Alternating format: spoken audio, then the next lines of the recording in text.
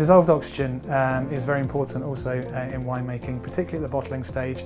We like to keep low levels of total packaged oxygen in the bottle, so throughout the bottling stage, very low pickups of dissolved oxygen.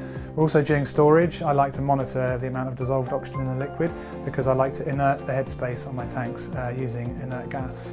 Having the sort of Bluetooth connectivity, it means that I can take the meter around the lab, and so if I've got different samples, it's very portable.